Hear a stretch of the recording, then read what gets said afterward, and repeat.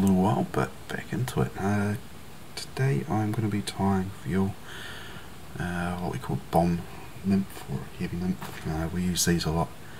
Well, I use these a lot around the Central Plateau over winter or fishing deeper pools. I wanted to get away from the big 5mm tungsten jobbies.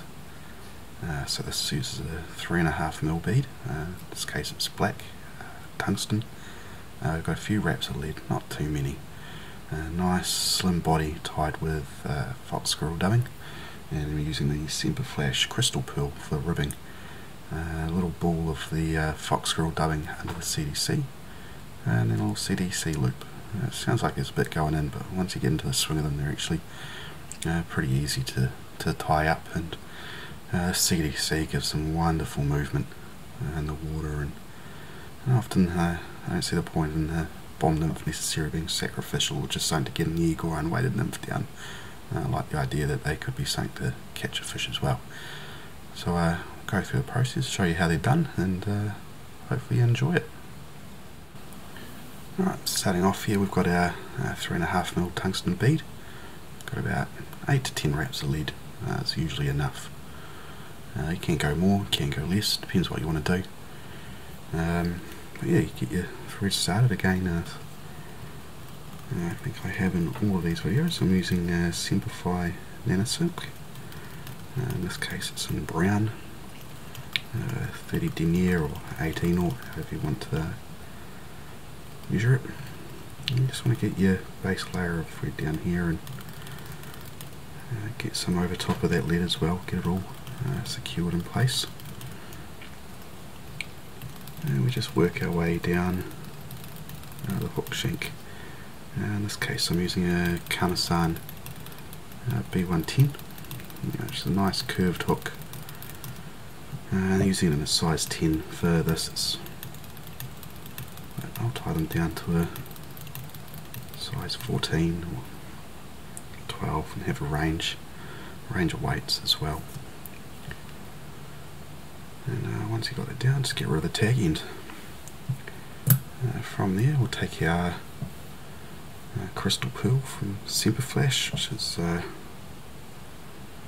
sort of a UV flashy strand of material.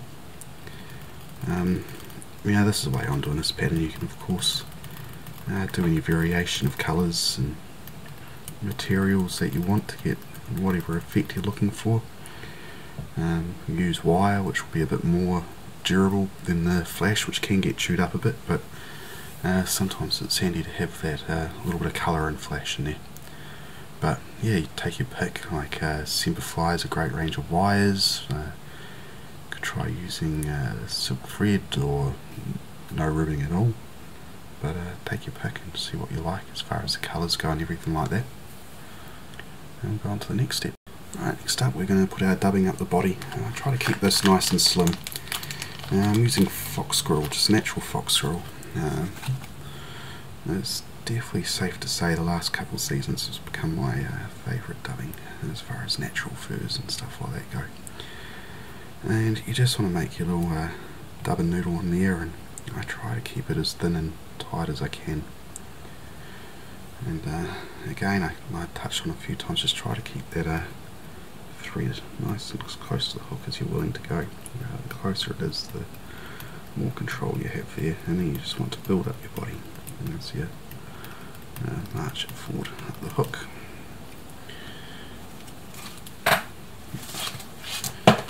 And I'll take a couple turns usually.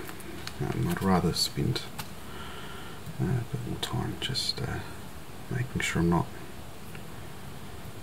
sandwiching too much material into there. You can always add more, but it's a bit of a nightmare trying to take stuff off. And you'll just build this up until you've got a nice abdomen built up here.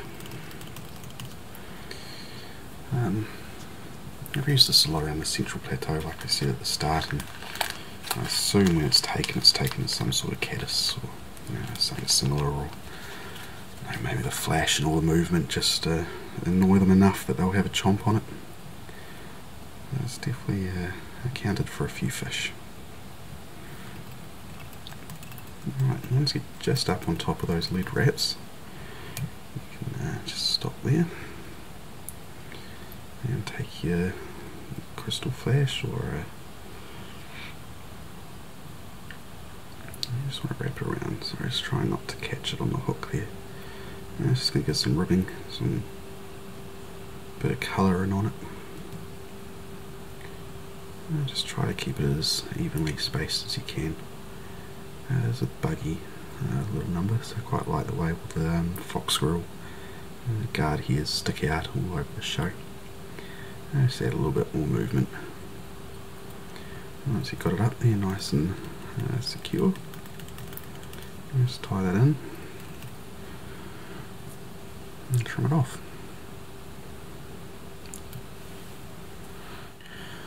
Right, this next step is building or creating the loop for our CDC, or a little dubbing loop. I find it a bit easier to do it at this point rather than after you've put the little dubbing ball here.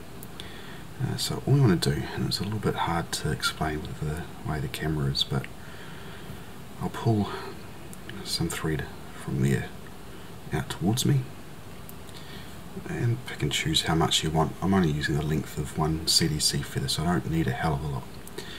And once you're there, you can just hook your finger in and pull out some more, so you got just a little over double what you need again, and pull that back over top of your hook shank and start tying it in. Generally I'll keep my finger stuck in the loop there, which you can kind of just make out, and then I'll twist it. So I put one finger over the top, pull it back like that, and hold it up, almost as if you're going to tie a half hitch. And I'm just using my thread to tie it in, so it ends just up the top there. At that point it's nice and tied in. I don't need it until later on, but just having that extra space makes life a little bit easier, and it's going to get away a little bit, but yeah, I don't mind. Hopefully it works for you as well. I might try to do a video somewhere in the next week or so where we can just focus on how we do that with nothing in the way. From there we're just back into building up that dubbing loop, and not dubbing loop, the little dubbing ball and behind the bead, and just pull that down. Nothing special here, it's all pretty simple. Just building up a bit more of a body, a bit too much thread out.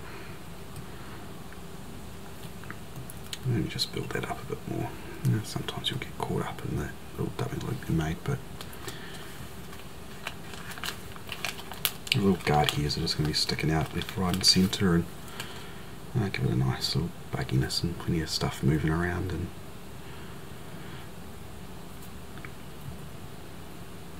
yeah. Right, almost done with this part. And just build that up until you're in behind a bead, and on to the next point. Right, from here we're on to our CDC dubbing loop, and there's lots of tools out there you can use now. I know Penishon has a whole range of them, and good people at Stonfo do as well.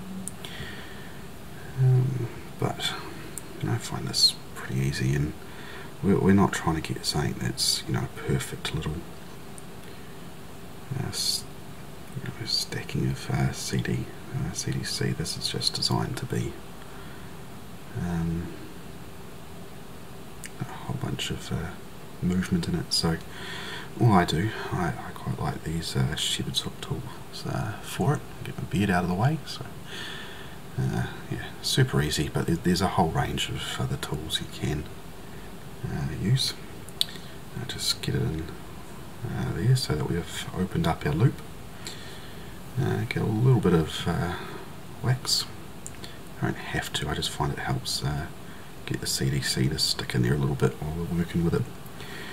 We'll take our CDC feather You just want to preen them out so that they're all sticking out sort of 90 degrees from the stem of the feather itself.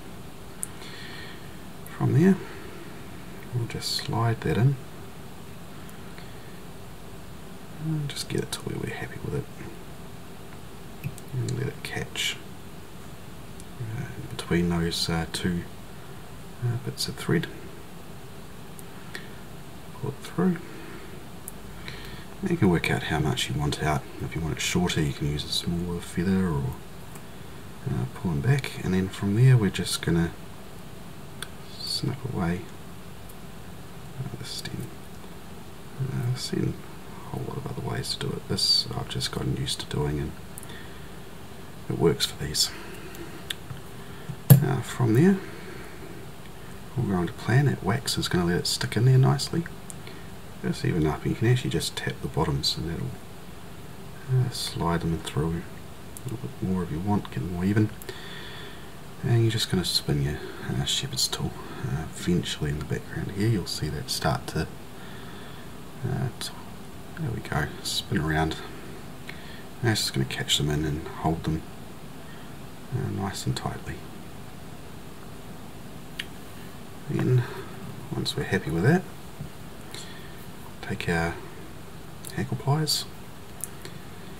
You don't have to, you can just use your fingers. I just find this is easier to control it than using my fingers. And just get this in out of the way. From here we're just going to start wrapping, just like you would if it was a nettle dubbing or a soft hackle feather, only we've got it CDC sticking through some thread instead. And just keep wrapping it up over and over, and it's eventually going to build up until you've got a nice little CDC collar there. I'll give it a couple more wraps of the thread once we've gone through, which will help hold it in. And then all we've got to do is secure it in place. A couple more wraps with our thread on the bottom. Take your snips and presto. One last step, and that's tying it off. I like to put just a little bit of dubbing in behind here. I find it can be a little bit of a gap sometimes between the CDC and the bead, and this just, I find, tidies it up a little bit. I'll put a few photos of a few different variations on at the end of this, just to give you an idea.